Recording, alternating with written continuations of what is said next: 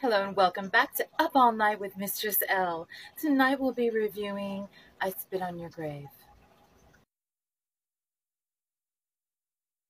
I love a good shocking thriller. I saw Spit on Your Grave too in the Caymans. It was completely disturbing.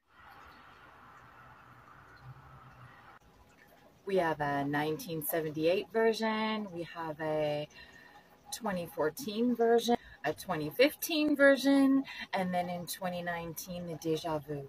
All four movies have parts to fast forward.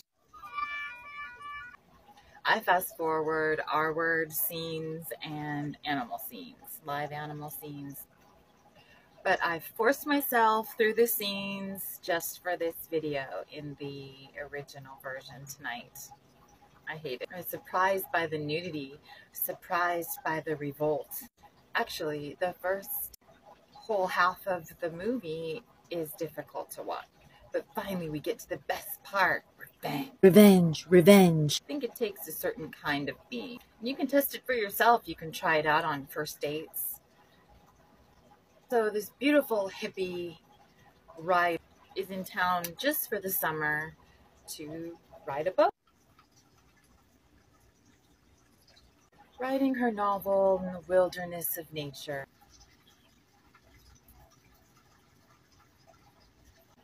When four dirtbags, for whatever stupid reason, capture her and do the unthinkable, the unimaginable, and then leave her for dead, but she survives. The men start getting paranoid that someone's going to find her body and decide to go back. The beautiful writer has had time to reflect, has had time to forgive the situation and herself.